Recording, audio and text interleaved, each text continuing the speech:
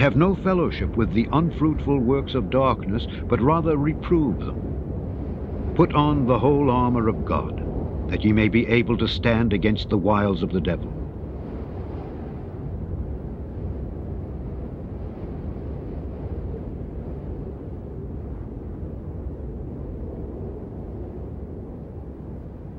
For the time will come when they will not endure sound doctrine, but after their own lusts shall they heap to themselves teachers, having itching ears.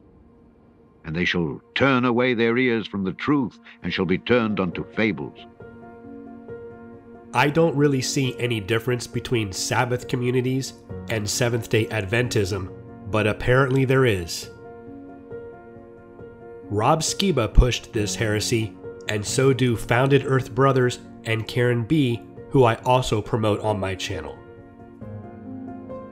Actually, this and the Torah community's heresy that I will refute tomorrow seem to be the most prevalent heresies within the Flat Earth community and within the greater truth movement. Seems there's no new thing under the sun, and the Judaizers are still a big problem in the church. The thing that hath been, it is that which shall be, and that which is done is that which shall be done, and there is no new thing under the sun.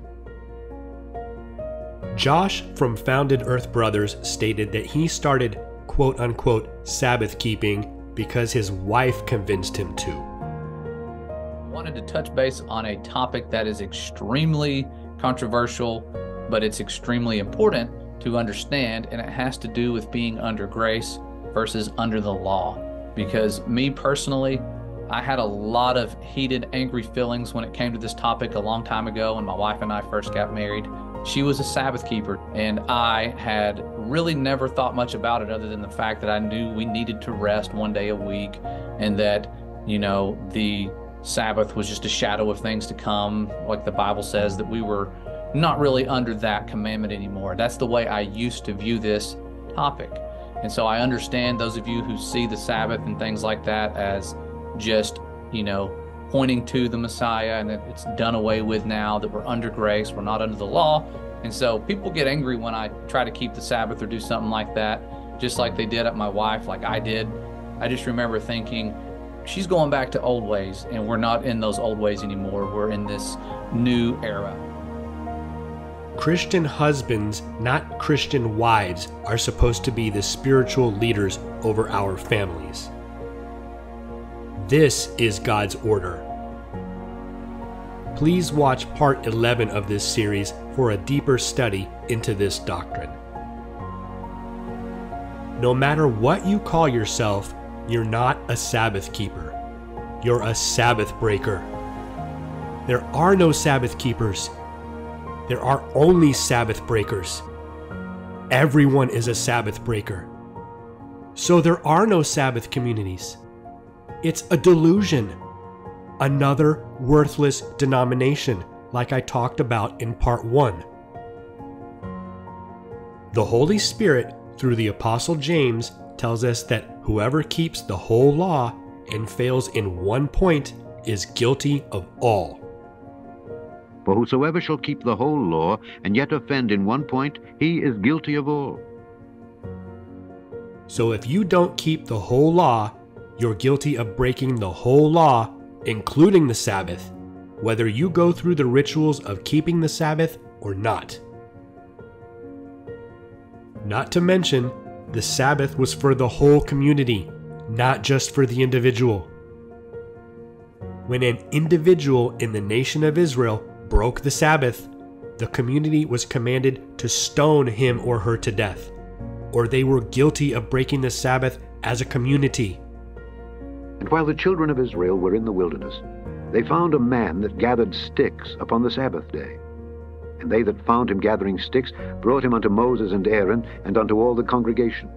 And they put him in ward, because it was not declared what should be done to him. And the Lord said unto Moses, The man shall be surely put to death. All the congregation shall stone him with stones without the camp. And all the congregation brought him without the camp, and stoned him with stones, and he died, as the Lord commanded Moses. Are we stoning people to death for breaking the Sabbath today? No. So we're not keeping the Sabbath today. Not as individuals, not as families, not as communities, not as the church, not even as communities of Orthodox Jews. It doesn't matter if you and your little group, or even your little family, go through the rituals of keeping the Sabbath. It was part of a set of rules for all of God's children for a specific time. Don't get me wrong. The wisdom of the Sabbath is good. The Sabbath was made for man, and not man for the Sabbath, right? And it came to pass that he went through the cornfields on the Sabbath day. And his disciples began as they went to pluck the ears of corn. And the Pharisees said unto him, Behold, why do they on the Sabbath day that which is not lawful? And he said unto them, Have ye never read what David did when he had need and was an hungered, he and they that were with him? How he went into the house of God in the days of Abiathar the high priest, and did eat the showbread, which is not lawful to eat but for the priests, and gave also to them which were with him? And he said unto them, The Sabbath was made for man, and not man for the Sabbath. Therefore the Son of Man is Lord also of the Sabbath. That's a quote from the Talmud, not the Torah or the Tanakh, by the way. It's a quote from the Babylonian book the Jews follow more than the Torah or the Tanakh. When Jesus addressed the Sabbath, he addressed it in the context of rebuking the Talmudic Pharisees right out of their own book. Just think about that for a bit. He was mocking them. Worship is different from rest, by the way. Biblical Jews were supposed to rest on Saturday. Remember the Sabbath day, to keep it holy. 6 days shalt thou labor and do all thy work, but the 7th day is the Sabbath of the Lord thy God. In it thou shalt not do any work, thou, nor thy son, nor thy daughter, thy manservant, nor thy maidservant, nor thy cattle, nor thy stranger that is within thy gates. For in 6 days the Lord made heaven and earth, the sea, and all that in them is, and rested the 7th day. Wherefore the Lord blessed the Sabbath day and hallowed it. 6 days shall work be done, but the 7th day is the Sabbath of rest and holy convocation. Ye shall do no work therein. It is the Sabbath of the Lord in all your dwellings. Christians come together on Sunday. And upon the first day of the week, when the disciples came together to break bread, Paul preached unto them, ready to depart on the morrow, and continued his speech until midnight.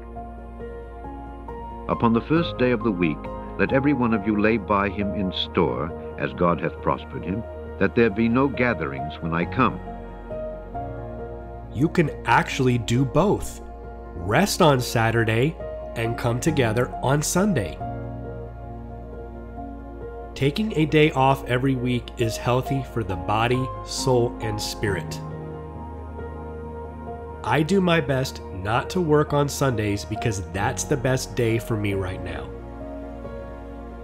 But I own an online business that never closes, and I'm the only owner or employee. I do the work of at least a dozen people. If there's an emergency or an urgency, I have no one to cover for me. And even if I could take a whole day off every week, I couldn't keep the Sabbath because I can't keep the Sabbath without keeping the whole Torah, like the Holy Spirit told us through James. Stay tuned for part 13 tomorrow. Please like, share, and subscribe. My everything has been shadow banned, and unless you share, no one will receive this message. Thank you for watching. God bless you all.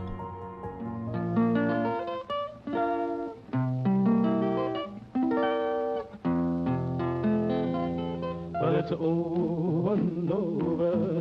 Oh, no, oh, no, God's gonna rise. ride on the winning tide. Well, it's a on over. Oh, Noah.